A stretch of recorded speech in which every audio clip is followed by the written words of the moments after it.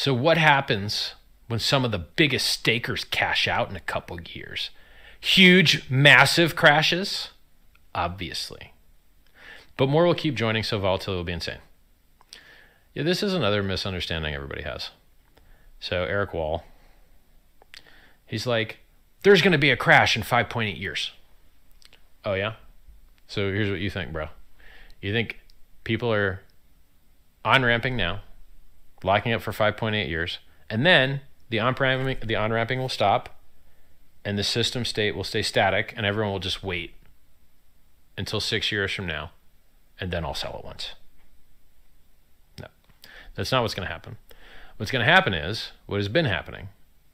I think the stake increase is likely to continue to get longer as people try and maintain the number of shares they used to have, and then every time they have to restake, they're getting less shares than they used to have. And they don't like that, so then they either add more hex or add more length to get more bonus to get back the same shares they used to have.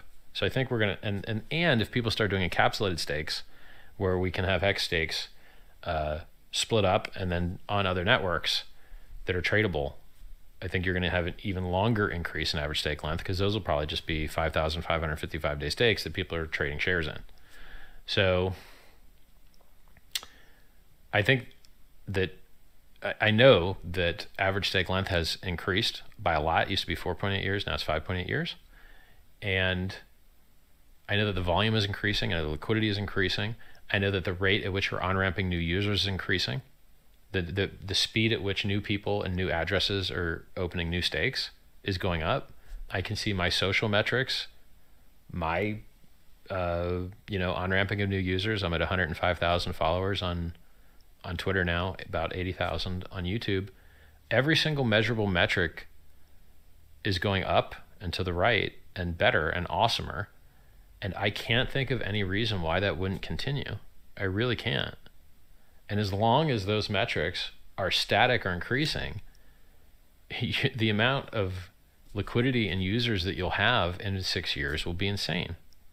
So this fan fiction idea that there's just some one moment in time that's going to matter a whole ton, it's like, well, why hasn't this mattered? Hey, remember I heard the same FUD for Big Payday. The FUD for Big Payday was the same. As soon as Big Payday's over, it's going to go to zero. That's what everyone believed. Everyone said that crap. The haters. No, that's not what happened. As a matter of fact, that was a wonderful buying opportunity, and the price is up over 100x since then.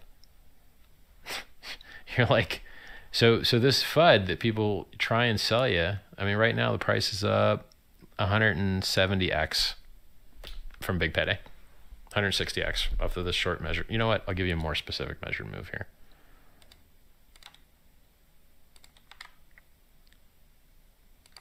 Big Payday till now, 200x. So the price is up 200x since Big Payday FUD, the bottom of the Big Payday dip. But do you get apologized to you? Does anyone say sorry? Does anyone learn anything? Nope, they double down and get sillier. You're like, all right, guys. Well, let me tell you how many 2x's you've missed.